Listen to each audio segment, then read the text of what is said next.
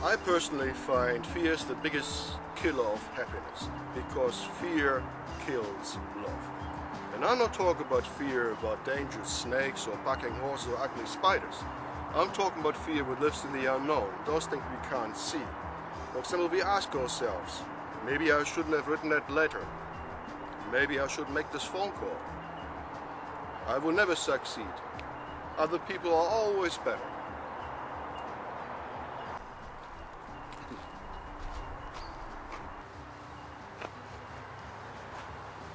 I have here this beautiful apple. And let's say this beautiful apple represents our subconscious.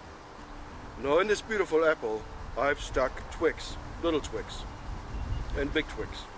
Now each twig represents a fear. The small ones for the small fear, and the big ones for the big fears.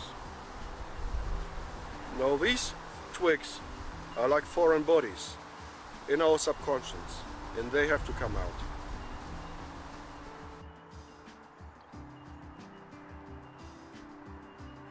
Still, we can dispute our fears.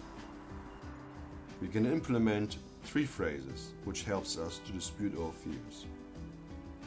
Where's the evidence?